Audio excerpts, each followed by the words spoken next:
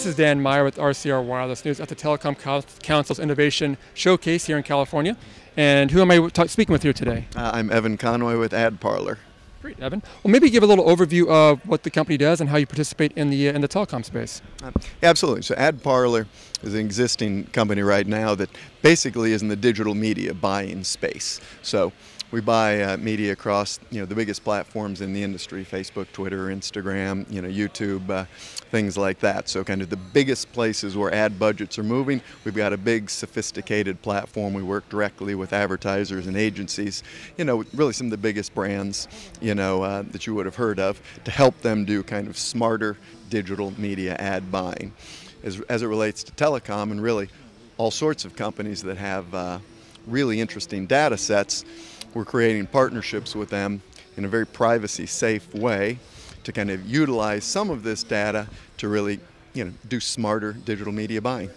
And obviously, the privacy part of this is I'm guessing a big part of your kind of what you're bringing to the market there. Yeah. I know in the telecom space in general, privacy is always a big concern for operators. What is your unique business case or business model when it comes to the privacy aspect of what you're bringing out there? Yeah. Well, I think the biggest thing is, first of all, we're in the early stages, not us, but I mean just the whole industry is in the early stages of really figuring this out. So telcos recognize that they kind of need some additional businesses, leverage additional assets, and so we really do view this as a partnership, and not just as some kind of cliche word, but if you don't start exercising the data muscle now, you're not going to be in a very good place a year or two from now. So this really is figuring out the right answers in a closed loop manner with these telcos. So in our case, that closed loop phrase is really important. Mm-hmm. So the data never leaves. Often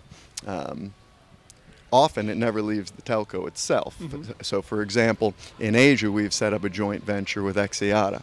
They own greater than 50% of the joint venture, so the data still is just within their own ownership structure. It never goes out, it's never shared with an advertiser, it's never shared with a brand, and we're using the data then to figure out interesting ways to target, to then go buy this media. But again, the data itself never gets shared with any of these people that are kind of using it. That kind of becomes one of the key points. The other thing is we're not going out and sharing it on these various public exchanges, or private exchanges, depending on your use of the word. This really is in closed loop with Google and Facebook and people like that, where we're going out and creating targeted sets and then going out and buying ads on these major platforms kind of without passing along the attributes to the platform we're buying on. Makes sense. Now, this deal you guys have with Axiata in Asia, is that kind of your typical business, how you go to the operators kind of as a partnership, or is that maybe a one-off, or what's your general, when you go to operator, what's kind of your general business pitch for those guys? Well, these are very big companies, of course, so we can't be the tail wagging the dog. They have a great deal of say in what the partnership would look like.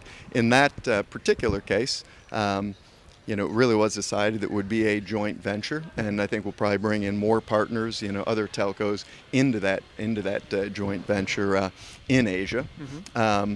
But it could look very different in different places. It could be more of a commercial agreement in some other parts of the country where we're doing tests now in a few different parts of the world that aren't necessarily a joint venture. So I think there's a few different possibilities, really depending on the needs of the telco partner.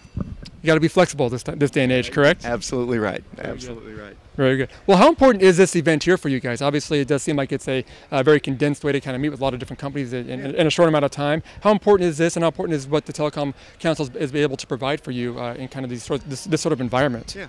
Well, we're new to this as a company. Since I've worked for carriers before, I'd participated on the other side of it, and it's really interesting to see both sides of the equation. So being on the carrier side, it is awesome to be able to come and see 10, 15, 20 different companies in a kind of a one-day setting. That would take a lot of trips and a lot of time, and organizational efforts otherwise. So it's really interesting in that sense. Now, from the smaller company side, a lot of smaller companies just really struggle to deal, with the size and the bureaucracy and the difficulty of kind of getting your foot in the door. this is a really interesting way to kind of meet some of the smart, innovative people whose actual jobs it is to bring innovative ideas to carriers. And again, in a one-day session, quite inexpensively, we can take a day or two and meet, 15 or 20 different carriers one day, compared to I've been out of the country 75 out of the last 125 days meeting with 30 carriers around the world. This is dramatically easier. And obviously with your history as well, you've got some inside knowledge on what these operators are looking for too, so it's a little built-in advantage for you guys as well. I think so. It really is interesting, and that's why I'm really not casually using the word partnership. I think we've got a reasonable feel for kind of what some of the concerns are, and one of those concerns, by the way, is creating a business that's big enough to matter. I think so many of the ideas that get pitched, particularly as it relates to data, are interesting, they're smart, but even if successful, aren't that big. And when you're dealing with 10 to $100 billion companies, boy, just creating a small business, it may be interesting, but it's never really going to get off the ground. And so that's one of the key things, I think, for some of these smaller companies to really think through, when they're pitching, a big, serious telecom company. I was just speaking with AT&T the other day, and that was the one thing that they mentioned to me was, when they're dealing with small companies, their biggest piece of advice for a small company is make something that matters.